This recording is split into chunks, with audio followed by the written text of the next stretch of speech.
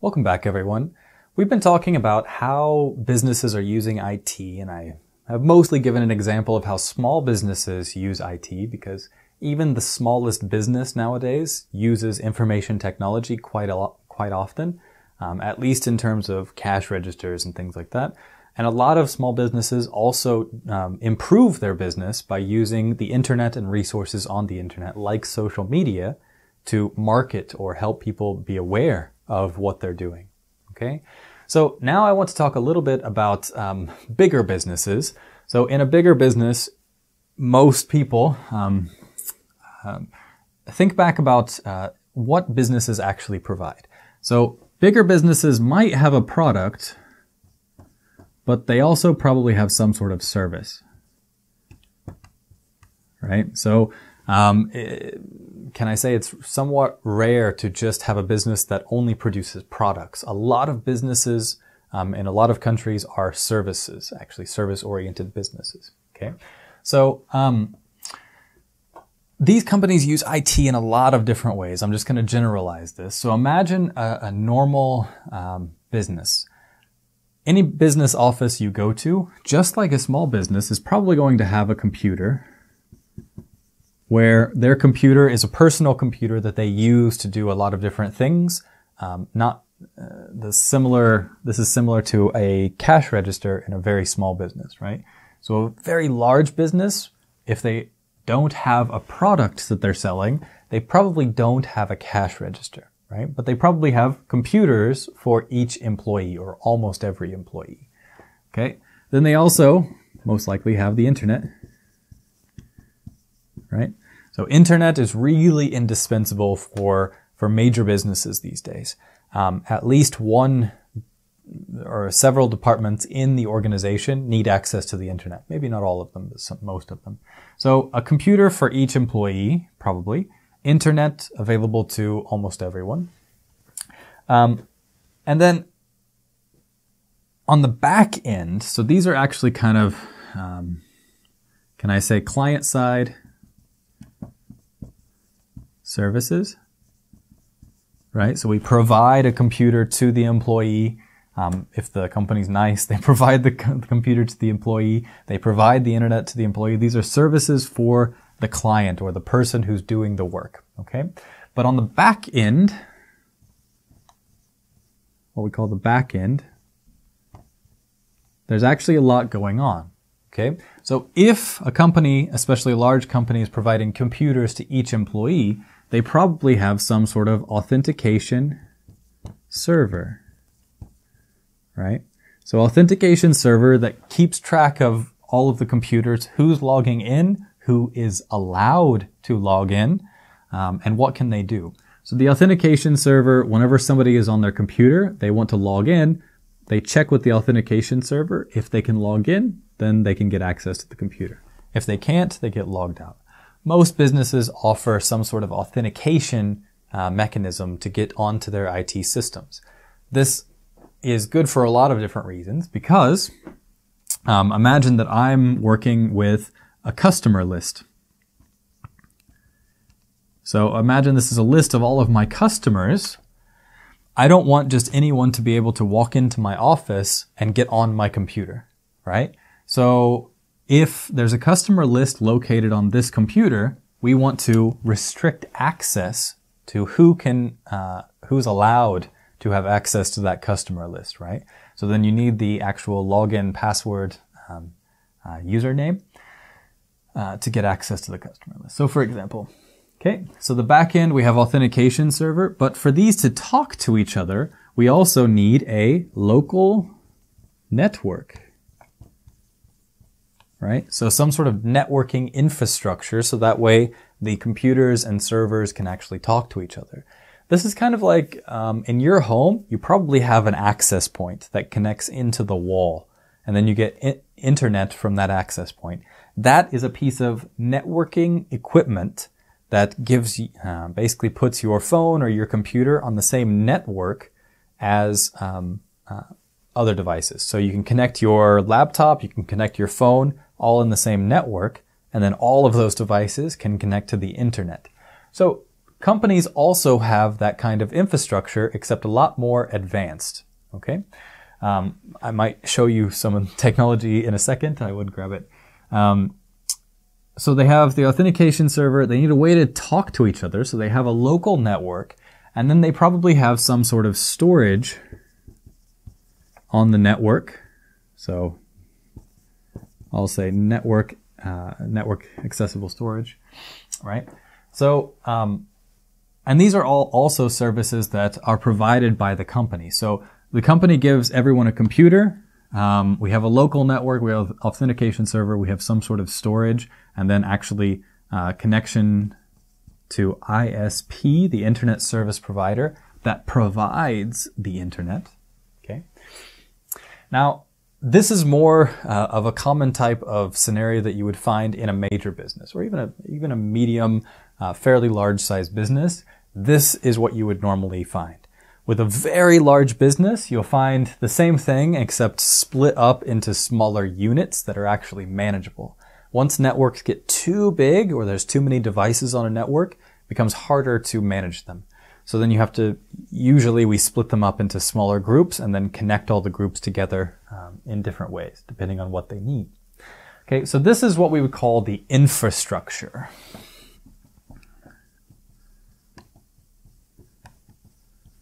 And the infrastructure is actually the devices that are on the network that support whatever the business is trying to do.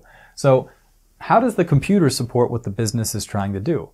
People can send emails, business emails. People can make Word documents, Excel spreadsheets, things like that from their computer.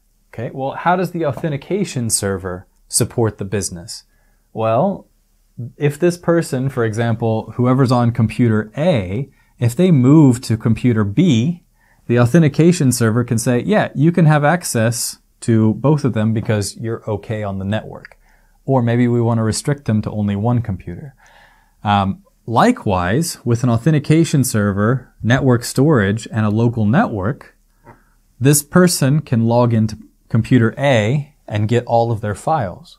If they move to computer B, they can also get all of their files, right? So no matter where they move to, they have access to company documents that they need, while at the same time restricting everyone else so no one else can get access to confidential documents, okay? So there's lots of different reasons, I guess, why this supports whatever the business is trying to do. So local network, help communication, help two people actually work with each other, for example. Over the network, we can send data instead of having to walk to somebody's office and hand them a document. Okay?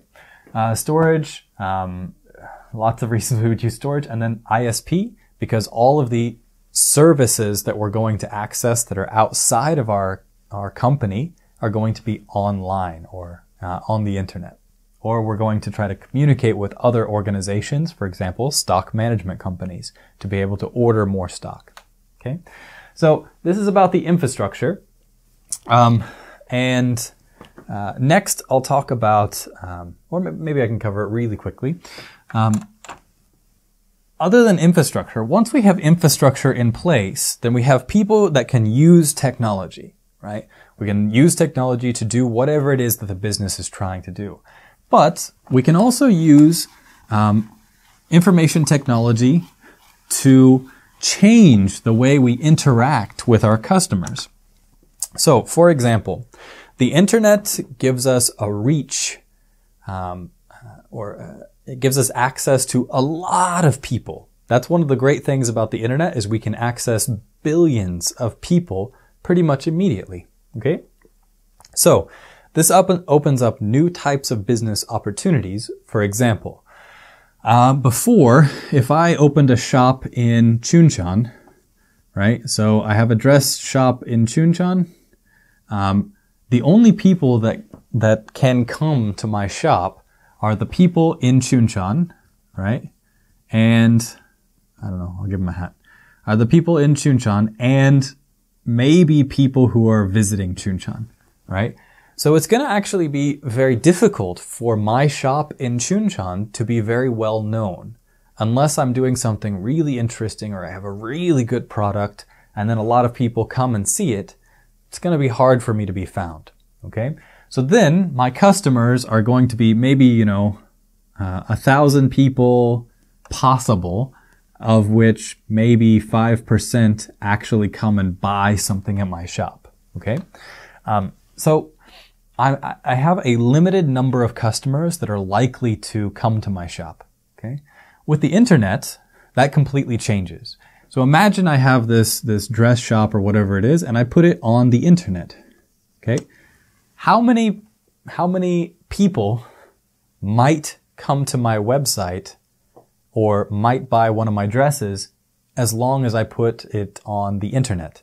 Well, anyone. Now, all of Korea can potentially act. This is Korea, by the way. So, okay. So this is Korea. I'm in Chuncheon, but now everyone in Korea can actually access my shop through the internet. So then now my customer base rose from 1,000 to, 40 million. Okay. Now, is it only Korea? No. Now, because I'm already on the internet, I already have a website. If I make my website in Chinese, now I can access all of China. Just imagine this is China. I can access all of China and they can connect to the internet and come to my shop. So now I have all Chinese people who may be able to purchase something from my shop. If I make it in English, German, French, then now I can get Germany. I can get a lot of French-speaking countries. Spanish. Spanish is, I think, the #1 spoken language in the world, #2, something like that. Lots of people speak Spanish. So the more languages my website supports, the more people can potentially come to my site and buy something.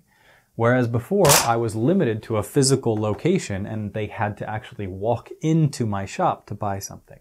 So the internet helps us to have a massive, massive reach.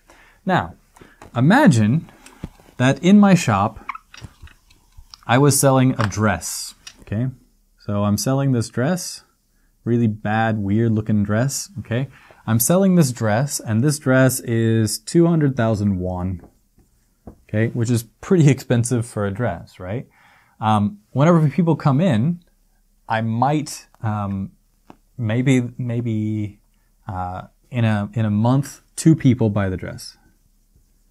Okay, so I made 400,000 won off of this dress in 1 month. Okay, that might cover my costs. It might not cover my costs, depending on how expensive rent is.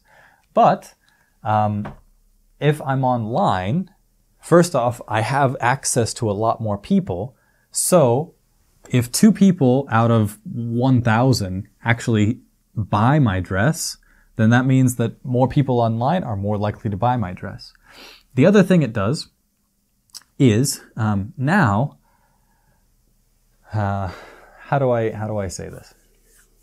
We can either sell one thing in that's really expensive to make money, or we can sell a lot of small things and make a little bit of money, right? So there's basically two business models. Either one thing that's really expensive, or a bunch of small things that are very cheap, but I can sell a lot of them, right? We'll talk more about this kind of business model later.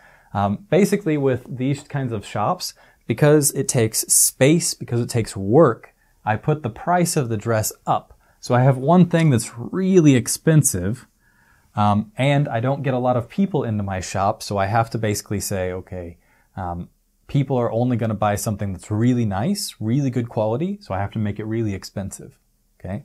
Well, on the internet, you have access to a lot more people. So imagine that 1 million people want to buy something that you produce. And on whatever it is that you make a sticker or something like that, you charge 1,000 won. So 1,000 won, and you can sell 1 million of them. And it costs you 500 won to produce it. Well, you just made, if you can sell it, you made 500 million won, right? because you were able to sell so many of these very, very tiny things, you still made a lot of money, right? And this kind of business model is really easy to do on the internet, but it's really hard to do in real life. Well, not real life, like in a real space, right? In Chuncheon, first off, not a lot of people come, maybe for tourism a little bit, but you have to be positioned in a really, really good place where a lot of people will walk by if you want to sell a lot of things, okay? But not every shop can be in the best places. So if they're a little bit hidden, they can never do this kind of business model because they don't get enough traffic.